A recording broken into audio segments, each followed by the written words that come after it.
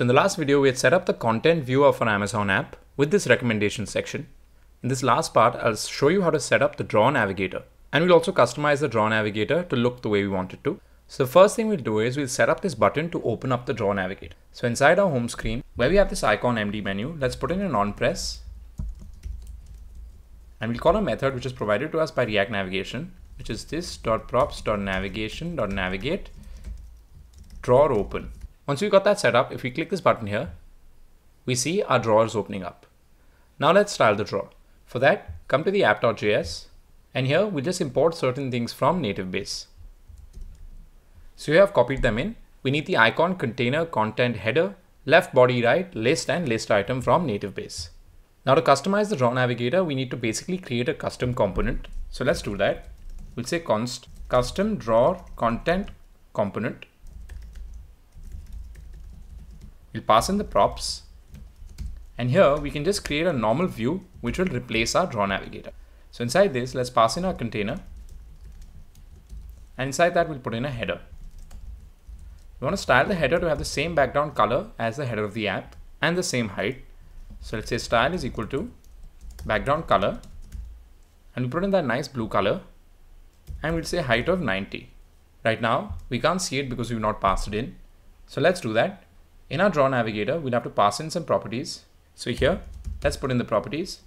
The first thing, which is not required, but we just put it, is the draw position, which by default is left. Then we need a content component, which is going to be our custom draw content component. Next, we need three methods that are mandatory. The first one is drawer open route, which points to the drawer open method. The drawer close route, which points to the drawer close, and the drawer toggle route, which points to the drawer toggle. Once we have these set up, we can test this out, and there we can see we're getting our nice header. Now let's add a content view inside our container here below our header. So let's say content, and inside this we'll create three different list views to have our particular items here. For that, I'll just import in flat lists from React Native. Preferably we could create one list, but just for this video, I'll create three lists.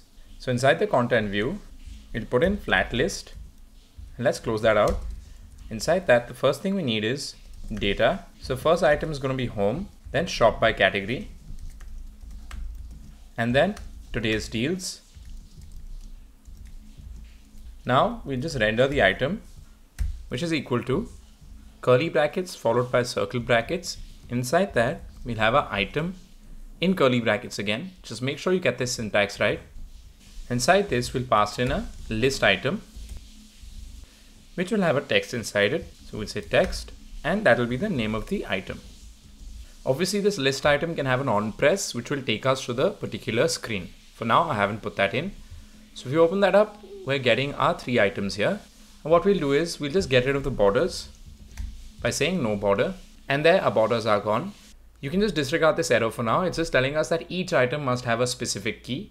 So you can just put in a key here for each item. We'll just copy this flat list, and we've got three flat lists now. I'll quickly just change up the values. So there I've just added the list items. What we'll do is we'll also give a nice border to the bottom two flat lists. So here, let's put in a style and say border top width of 0.5 and a border top color of a nice gray. There we have it, and we'll just copy this on our bottom flat list. Now if you just refresh this and have a look here, we'll just zoom that in, and as you can see, we've got our three lists with that nice border. All we're left with is the header here. So let's put in the text there. So inside the header, what we'll do is we'll put in a left, which has a style of flex of 1. Inside that, let's put in an icon of name person and style it to have a color of white. Let's close that out. There we're getting the icon. I'll do the Android fix also after this. Then we'll just put in a text here, which will be the name of the person. So it will be hello Varun. And there we're getting the text, but we're not getting in the place we want it to be. So let's style the text. So the style is equal to margin left of 5, font size of 22, color of white and a font style of italic there, and let's put in flex direction of row here so that they come side by side, and we'll also align the item center. For Android, we'll just copy in this fix that we have, which is Android header.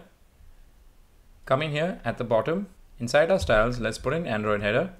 Let's import in platform from React Native and status bar, and let's just add that to our header here. So put that into an array, and let's say styles.Android header. That shouldn't affect our iOS design. So this completes our styling of our draw navigator. I hope you guys try this out. I'll share the code of this on my GitHub page. Thank you for watching. Please like and subscribe.